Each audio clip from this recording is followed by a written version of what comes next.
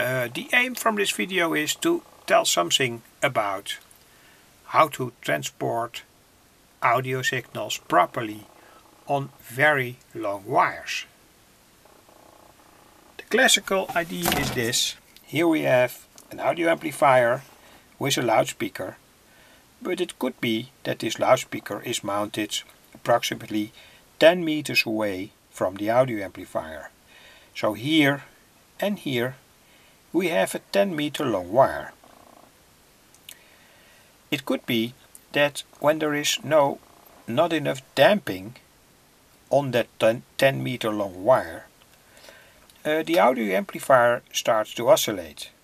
That was also the problem here that I encountered when I made this circuit. And that's the reason why I mounted here a resistor from 28 ohms, parallel to the loudspeaker. And after that the problem was gone. The amplifier did not oscillate any longer. By the way, this is my book, Schematics to Audio Amplifiers and Loudspeaker Boxes. You can find it through the website. Gives a lot of insight when you want to make audio amplifiers.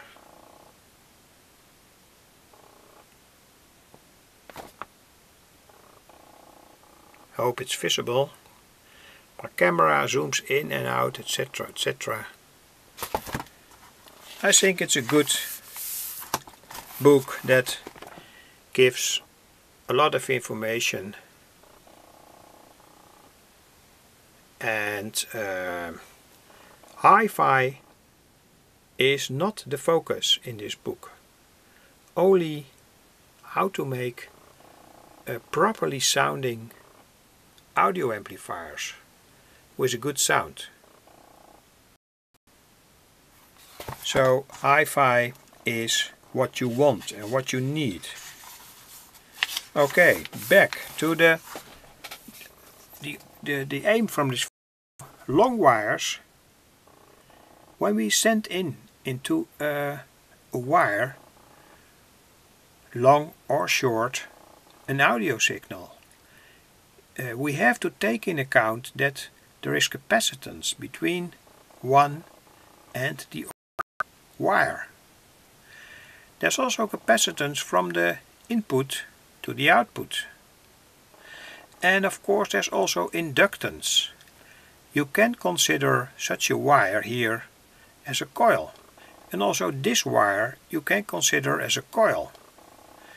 So all the typical properties from coils and capacitors come together when you want to send an audio signal on a long wire. Damping, a limited frequency band, the amplification goes down.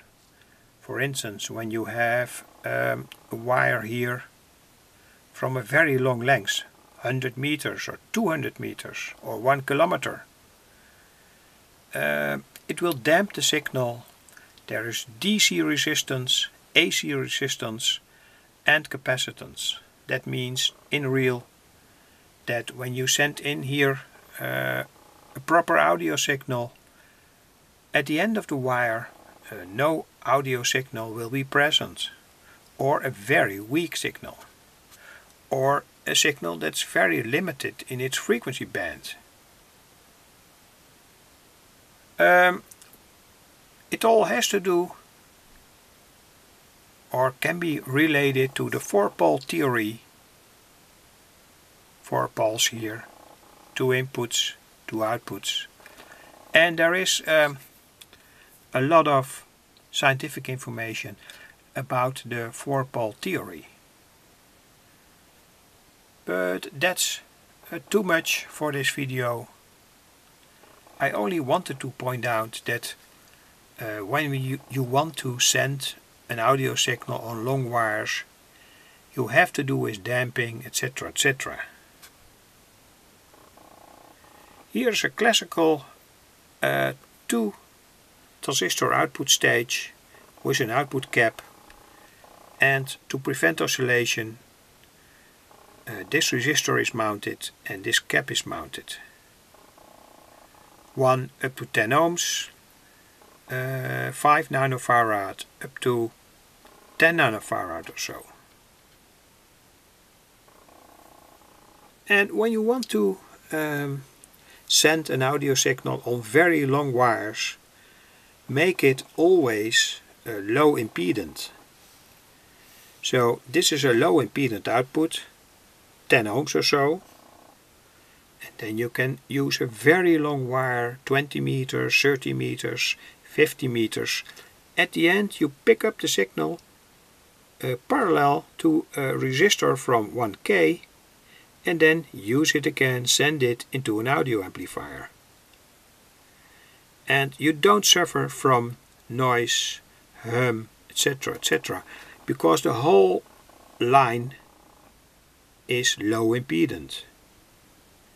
The only problem is that you can hear sometimes clicks on that low impedant line caused by, for instance, electromotors, vacuum cleaners, refrigerators that switch on and off, that can induce an electromagnetic click on this low impedant line.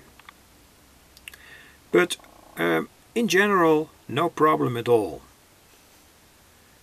So when you have an extremely long wire from 50 meters or 100 meters, you can use this circuit.